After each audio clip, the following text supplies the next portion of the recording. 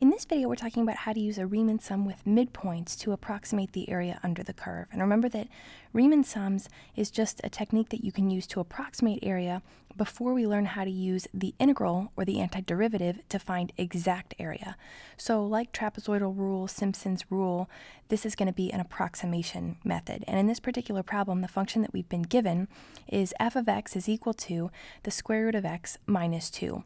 So we're going to be interested in approximating the area underneath this curve and above the x-axis over the interval x greater than or equal to 1, less than or equal to 6. And you can also think about this interval as 1 to 6. It's the same thing, just written a different way. So we're interested in the area in that interval under the curve, and we're going to be using 5 rectangles or 5 subintervals to approximate the area. And we know that because we've been told that n is equal to 5.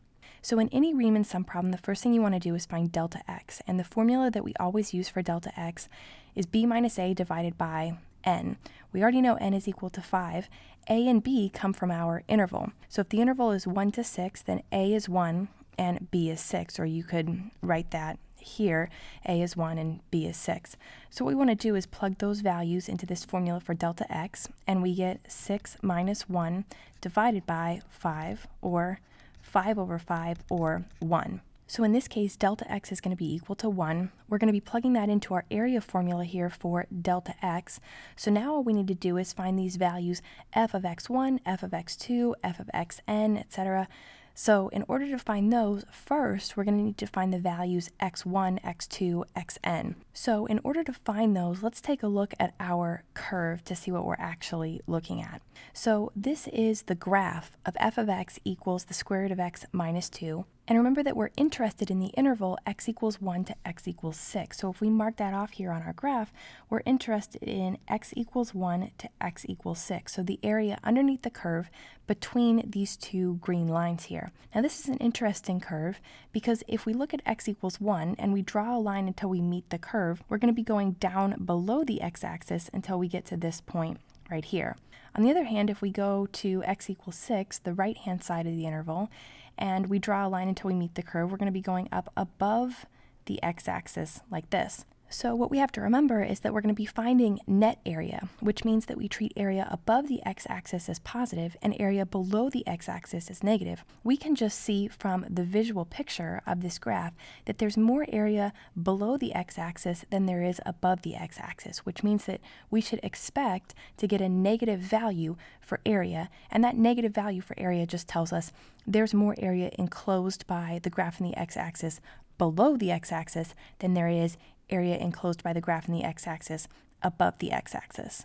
So now we need to define the subintervals between x equals 1 and x equals 6, and that's the reason that we found delta x. We said delta x was equal to 1, so what we want to do is start at the left end of our interval, the interval 1 to 6. We're starting at the left end, x equals 1, and we want to count over delta x. So since delta x is equal to 1, we want to count over 1 unit. So to count over 1 unit from 1 gets us to 2. And we want to keep counting over that same distance until we get to the right end of our interval.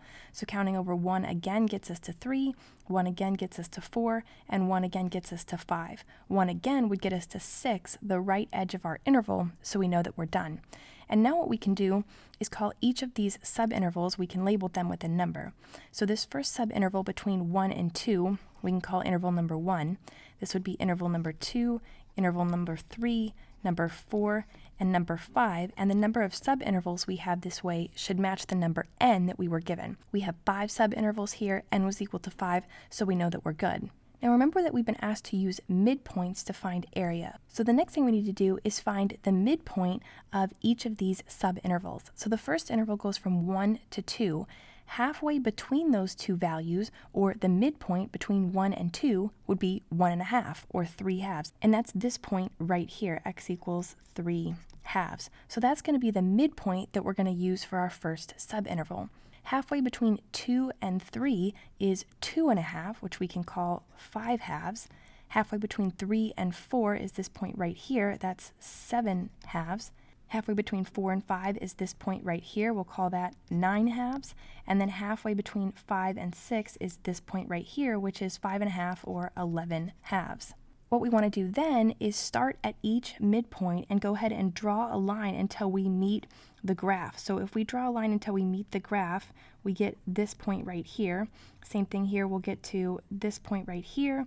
That's going to be this point here. Here we're starting to go up above the x-axis, this point here, and then up above the x-axis to this point here. So those 5 points we just drew, those are going to define the height of each of our rectangles. So remember that the first rectangle that we're going to use to approximate the area over the interval 1 to 2, this subinterval 1 to 2, the base of it is going to be from 1 to 2.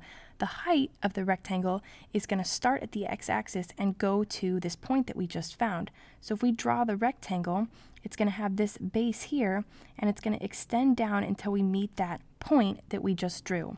Same thing here, the base is going to be from 2 to 3, and then it's going to extend down to the point that we drew. Here the base is from 3 to 4, and it'll extend down to the point we drew. Here our rectangle is 4 to 5, and it extends up to the point that we just drew. And then here our rectangle is from 5 to 6, and it extends up to the point that we just drew. So you can see how that if we found the area of each of these rectangles using this area formula, if we found the area of each of these rectangles and then we added all of these areas together, what it would do is it would produce an approximation for the exact area underneath the orange curve. It's not going to be exact, but it's going to be an approximation of that area. So these midpoints, the values that we already found, these midpoints are the values we're going to use for x sub 1, x sub 2, x sub 3, etc. So we want to start with the leftmost value here, which was 3/2, and we're going to call that x sub 1. And then we're just going to say x sub 2, x3, x4, and x5. So we'll be plugging those in to our formula here for area. So when we do that, what we end up with is area is going to be equal to delta x, we already know is 1, so we have 1 there, multiplied by f of x sub 1. Well, we know x sub 1 is 3/2, so we're going to say f of 3/2, and then we just keep going here. We're going to say plus f of 5/2 plus f of 7/2 plus f of 9/2 plus f of 11/2, which is our last midpoint over here on the right. So this is then going to be the formula for area. So then the question is, how do we find f of 3/2, 5/2, 7/2, 9/2, 11/2? Well, we just take those values and we plug them into the original function for x. And when we do that, for example, f of 3/2 is going to be this point right here, because when we plug 3/2 into the function, we're going to get f of x sub 1, or f of 3/2. And you can see that that is the height of this rectangle. So f of 3/2 gives us the height of the rectangle. 1, or delta x, gives us the width of the rectangle. So width times height gives us area. And that's what we're doing every single time. We're taking here f of 5/2 and we're multiplying it by delta x, or 1, to find the area of this rectangle. This will be f of 7/2 multiplied by 1, the width, gives us the area of this third rectangle.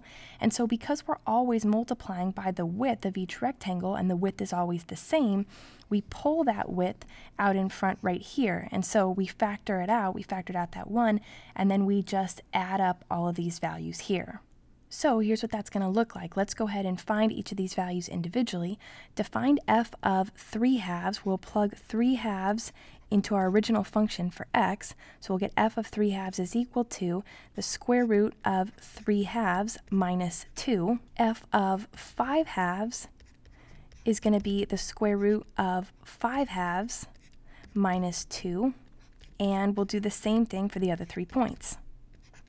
Then if we plug these values into our area formula, first of all, multiplying 1 by everything inside the brackets here isn't going to change the value of everything inside the brackets. Multiplying by 1 has no effect, so we can cancel that.